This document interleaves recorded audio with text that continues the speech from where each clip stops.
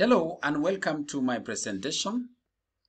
In this presentation, I want us to discuss about family with adopted and fostered children. And if you like, we shall be talking about adoption and fostering of children. This is your presenter, Professor Kibet. Now, in the following section, I want to give some definitions.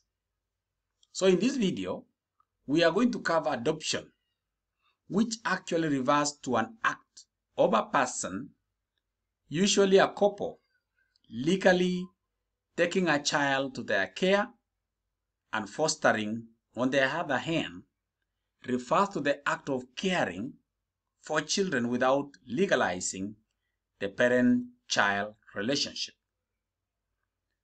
In the following section, therefore, I want us to look at the conditions for adoption.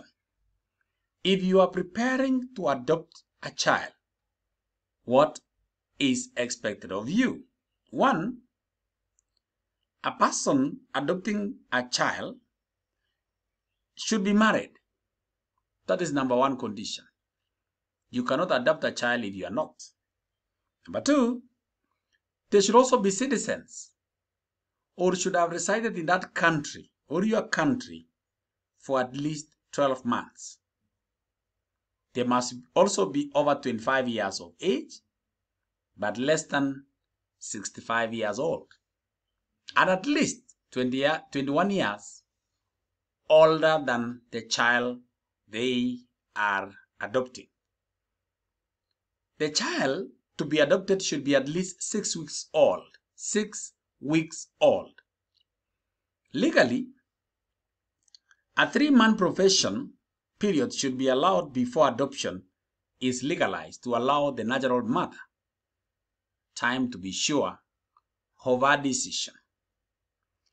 After adoption is legalized by a court, mostly a juvenile court, the adopting parents become legally responsible for the child in every way.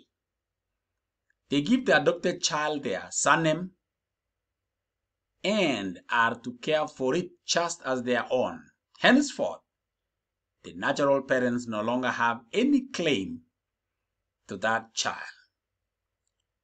Now, on the other hand, what is fostering of children?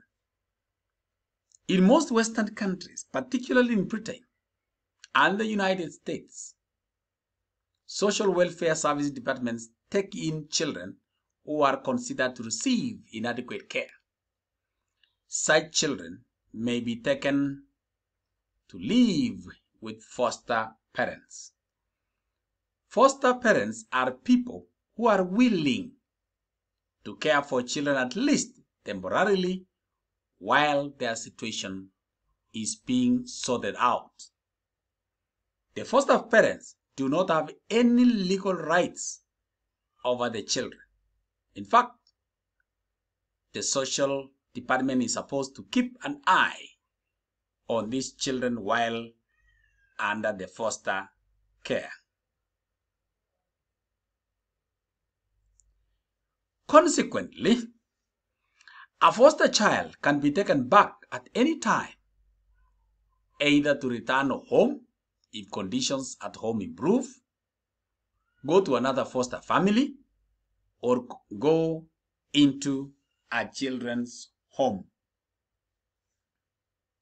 The last 2 options may be taken if the first foster home does not offer adequate care or if the fostering parents are not willing to continue offering the service. However, if the fostering parents would like to adopt a child, they can apply to do so after 5 years.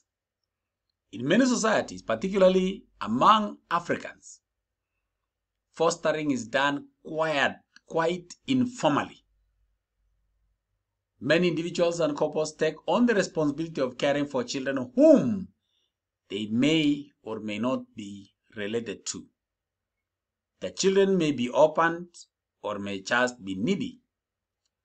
The fostering parents or parents on their part may have or not have other children. Whatever the circumstances, fostering parents are expected to provide the same kind of care that they provide or would provide to their children. This marks the end of my presentation about adoption and fostering of children. You like this presentation? Kindly subscribe. You can like or you can share it to a friend. Thank you.